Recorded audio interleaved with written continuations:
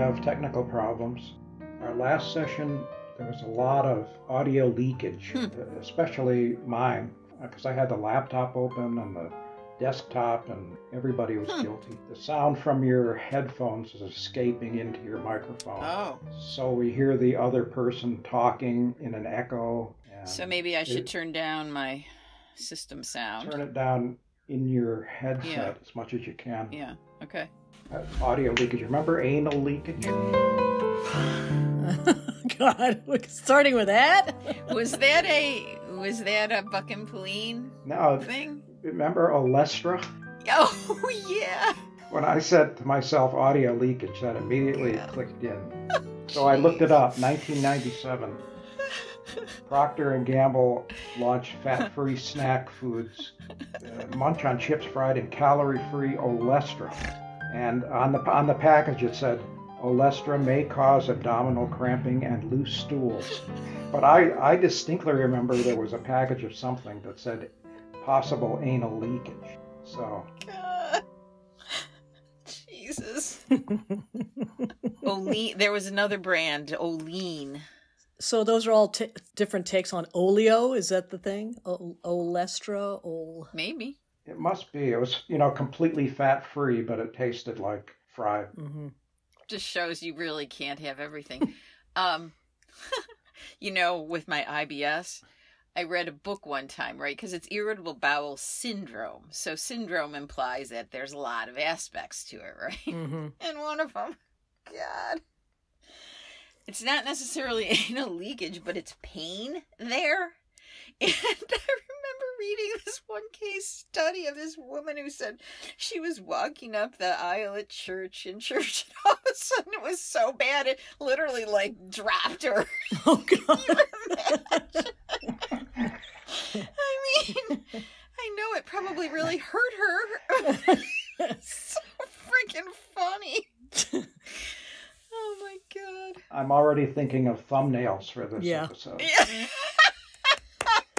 Yeah, okay, thumbnails, right? For our social media at where I work, right. Like I always, from time to time I go in and check, to see if we have any responses, any comments, blah, blah, blah, blah, blah.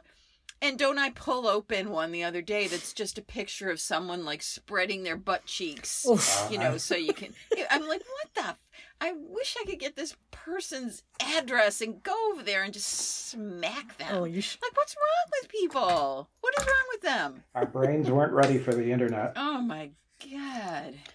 Listen, I went to a workout on Friday. And we were stretching at the end, and there was one where we had our legs up in the air, and we were just flexing, our toes and stuff. And didn't I squeak out a fart? Oh, God. Who'd have thought that my legs up in the air and just flexing my feet would cause me to pass gas? Was it hot yoga or anything? No, just a regular workout class. Thank goodness it was people who were friends of mine. So. Fart yoga. Yeah, fart yoga. Oh my God. I thought my daughter was going to throw up. She was laughing so hard. Oh, did everyone else hear it too? There was only 4 of us, so it was, it was audible. Very audible. Oh, we're off to a good start. You started it. My sister used to own a moped, and I was at her house once and I wanted to try it out. So she was on one end of the driveway. My cousin was on the other end of the driveway and I was in the middle. I don't know why we were positioned like that, right? And I don't even know if that matters. But anyway, so I tried to get on. Now to this day, I say I was straddling it. She says I wasn't even. It's lost to history. But, did the, throttle? I don't know. Is that what you call it? Yeah, gave it gas. Yeah, and it ran away from me, and I fell back, and my legs went up, and I went. Were you still on it, or did you fall off? So, I fell off, so I was on my back with my legs. Nice. And so my cousin and my sister, my cousin started giggling, and my sister said, "Shut up, I think she's hurt." And I was hurt. I had for 2 weeks, I had a massive black and blue on my thigh, but I started laughing, and we could not freaking stop laughing. Yeah. I mean, it was just classic. And that is a family story. You know how you have those. And... Yeah. Well, you get a little older. Let's hear one of your stories now. We've been revealing Walls. Yeah, I don't have any real story, but it just gets more and more common. Yeah. More of a surprise. Right. I remember visiting my great-grandmother. At the time, she was probably in her late 80s, and she was kind of bedridden at home. And my brother and I went to visit, and she was farting the entire time we were talking to her. And we were like 8 and 12 or something years old, and it was just pretty hard not to laugh at her. Poor lady. Oh God. When did your mother-in-law pass, Bailey? That wasn't that long ago either. No, it was the end of August. That recently, holy crow. I was like, I knew it wasn't too far, but wow. My brother-in-law had the same thing, 3 months apart, basically, with his parents. Yeah. What do they call it? Broken heart? Yeah. You die from a broken heart? Yeah. Yeah, so we're cleaning out their house. And did you find any classified documents? No, but we did find a couple Sports Illustrated swimsuit issues in my father-in-law's desk. Oh, my God. And they were relatively recent, within the last couple of years. Wow. Yeah. You go. That must be a nightmare, though, cleaning out someone's house. Yeah, and the good news is that they downsized once. So, I mean, it's a lot, but it's still manageable. It's not so crazy. But, my sister-in-law found a dresser in the guest room. She found all kinds of old christening gowns and babies' like undergarments and stuff. Oh. They found this one pair of pants, like you'd see someone wearing under your hoop skirt, Yeah, like bloomers, right? Was that what they called Bloomer, them? right, right. But they were like crotchless. What? So it was just legs and the waistband. Yeah. So do you think they all were like that? Or do you think that was some like Fredericks of Hollywood 1800s? Or maybe that was the wedding night pair you wore or something. Yeah. I haven't had time to look it up, but yeah, look that up. That's a Charbroiled Chats for you. Holy crow! Huh? Interesting. Crotchless bloomers. Jesus. Yeah. Will you guys have an estate sale or anything like that, or? Yeah, actually, we are, and Mary Miller is going to be our estate sale person. Oh. She runs a business, so that's cool. She came over the other day. Yeah. It was good to see her. Yeah. How long has she been doing that? She's been doing that, I think, since the early 2000s. Oh, really? Yeah, she bought this established estate sale company and that's cool. kind of ran with it. Yeah, it was very cool. So she was a ton of help just in the initial walkthrough, and then we're going to have the real estate guy come in this week and kind of going to figure out when we're going to put it on the market. Where were they living? In Penfield, Panorama Trail. Yeah. They were living in one of the neighborhoods off there, sort of backing up to the quarry. Right. Kind of near where Sue and I don't know where they live. Your place. Because I think she got married after I left Rochester. Not that I would have been invited or anything. When did you leave? 1999. What year did you? I think it was. How do you even start an estate sale company?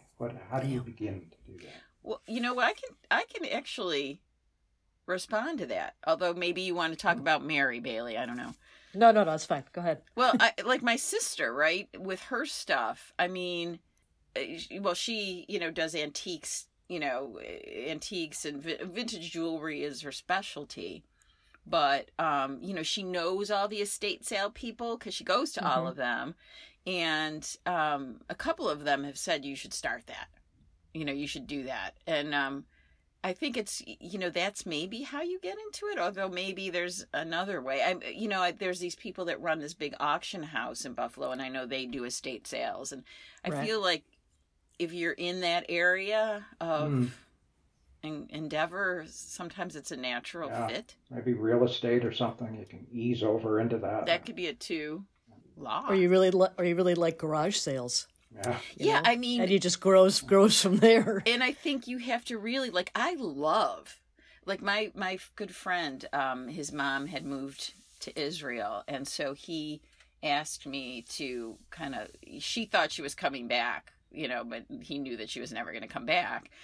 So he asked me to kind of close up the house and help him have a sale and stuff. And at the time I was working for myself, so I could, set aside the time to do it. And I don't know. I love just organizing stuff and going through stuff and just finding things. I don't know. It's like a treasure hunt. Mm-hmm. And I think you have to enjoy that kind of stuff, It's probably a whole lot more fun and easier to do it with other people's stuff too sometimes, because I'm sure. Because when I walk through their house and I look at this stuff and I just get, like I get agita. Like, where do you start? Yeah. But I'm sure if it's something when you're doing for someone else, it's easier to kind of organize it in your brain or categorize it.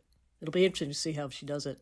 She said, don't throw anything out. She said, keep the paper clips and the stuff you think would be totally worthless, because she said people will come in and buy that shit. Yeah. And that she said you'll have people who look like they're homeless, and then right behind them is the woman in the fur coat from the east side of town. So she said it's a really range of people that come to these things. Yeah, I mean, because some people are looking for specific items. Yes. And then some are just browsing. Yeah, I mean, whenever I've had like a yard sale, there's always the people who come up, but do you have any, Honus Wagner baseball cards? I'm like, if I did, I wouldn't be living here.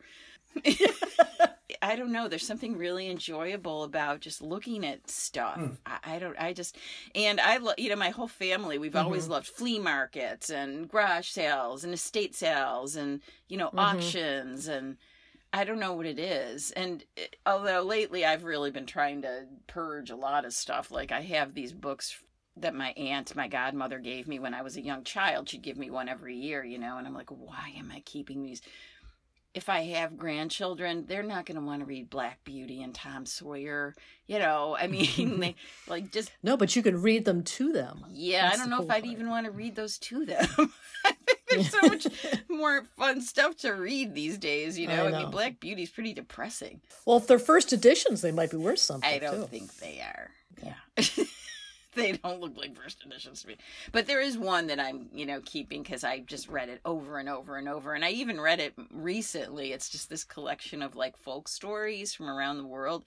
And it's funny reading it now because there's so many that I recognize from like classes that I took, like, oh yeah, or movies that I saw. I'm like, oh yeah, this is whomever, that's kind of fun. So, well, she said a lot of people will buy books just for decor. Oh. They'll just set up a bookshelf, and so it looks like they read. I got rid of all my books because I didn't want to leave them on my bookshelf anymore. I mean, I have them in my garage. I'm trying to figure out what to do with them. Like those? It must be an evolutionary survival thing, right? You never know what you might need, so you keep it in the back of the cave to get through the next. You guys, have you watched Hoarders? Any of those Hoarder shows? I've seen clips of it. Yeah, me too. What's going on there? Like almost all those people, they have some kind of trauma that prompts, their hoarding. So like there must be some evolutionary purpose, right? And when they go through that process, it's only a month later that they're right back where they were. Yeah. They go back and visit someone afterwards? Yeah. After they've cleared their house out? I think they have done that. I know, for example, with like bariatric surgery, 95% of the people fails. And so maybe with hoarding, it's the same sort of statistic. I don't know. Or maybe it's like that law of thirds, a third get better, a third stay the same, a third get worse. Well, it's behavioral. So if you have to change your behavior in order to... Yeah, it's weird though. I mean, I don't know why Luis and I went through a period of like watching a lot of those hoarding shows. Like when he was young and we'd go away on vacation, he was still going to bed relatively early, I mean, if he went to bed after that, you wouldn't be able to get him to sleep. So, we'd be hanging out in the evening and we'd go through hoarding shows. I don't even know why, but I mean, some of these people just like the bugs, and some people had like dead animals in their freezers. Oh. Yeah, like this one woman, I don't even know why. Like, why would you keep dead animals in your freezer? Were they animals that she had like hunted, or were they animals that I don't think all of them were hers. I think maybe some of them were like roadkill. I don't even remember. Oh, God. I mean, she wasn't the only one. There are a few people, and then like these people, like they couldn't even use their bathroom because there was no room in their bathroom, or their water wasn't working, or like, and they'd have like 3 square feet of space that they could live in.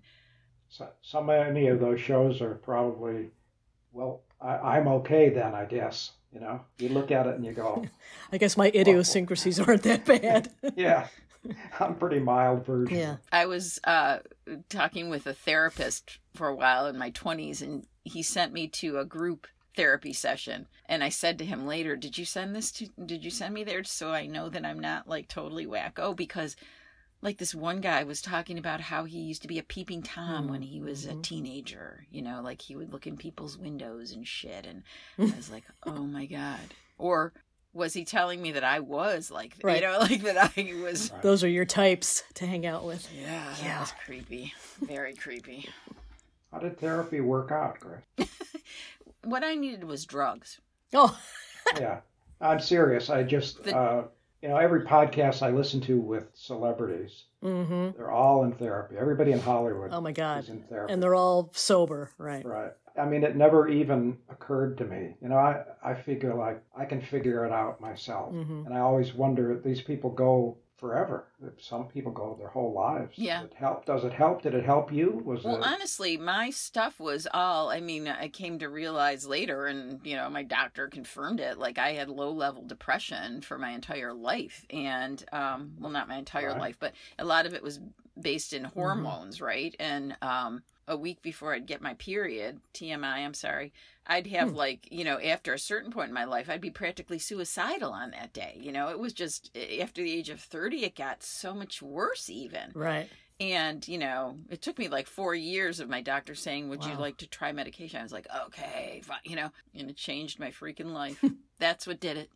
Interesting. Like I was talking to a friend of mine yesterday, and who she and her husband are really like the sole caretakers for her mother right now, right?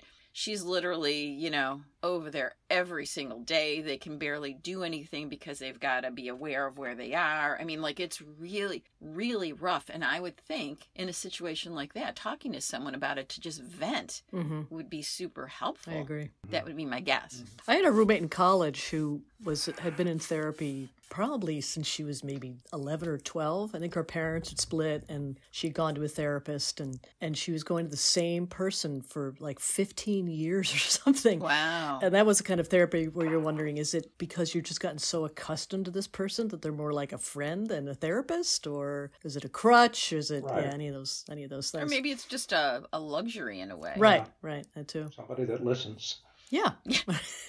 Because no one in our family did. I mean, you got to pay him to listen, but with Luis right now, I mean, he's really unclear about what he wants to do, right? And I mean, he's in an age where that's very natural, but I do think he would benefit not necessarily from therapy, but like career therapy, you know, just like, what do you enjoy doing? You know, what are the things that excite you? You know, because I feel like he feels like he should know what you know. And I said, well, you know, a lot of people never figure out what they really want to do. But, you know, if you have decisions to make that are sort of based on that, then I think it'd be good for him to talk to someone about, like, you know, a career coach or a life coach or something like that. Yeah, you know. Career counselor. Yeah. Yeah. Yeah, they're out there. I think it would be valuable because, you know, I can talk to him up to a certain point, but I've got too much skin in the game, right? You can't be objective. No, you really can't. I just wondered, you know, I wonder what goes on with therapy. So you've never done that, Walt? You've never felt the need? No, yeah, self-treat. You self-treat. With what, Walt? Heroin? Chocolate? Sitting in the corner and talking to myself. Talking to yourself. Oh. Or listening to the voices that talk to me. Okay. Yeah, I was going to say, maybe we should ask Cecilia whether you need therapy. She doesn't want to hear it. Oh my God.